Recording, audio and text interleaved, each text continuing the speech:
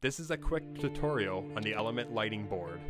We will go over the basic principle on how to select lights and fade them in. First step is to turn on the lighting board. Give it a minute to load. Next, you will want to load the studio default settings. The monitor uses either the mouse or touchscreen. Under Browser, click File, Open, scroll down to the studio template. Once selected, select OK, and the screen will load the settings. Make sure the Grandmaster fader is up so you can see what your setup looks like. Use the layer knob to select which channels or lights you'd like to use. Each grouping of 10 faders represents channels 1 through 10, 11 through 20, etc.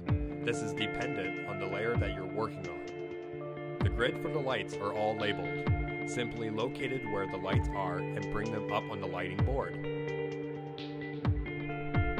For this demonstration, we will be using lights 38, 30, and 41. Remember to change layers for channels 40 and up. By bringing up the fader, you will notice levels changing on the monitor. The red numbers refer to what is live. That concludes the How to Set Up Lights video.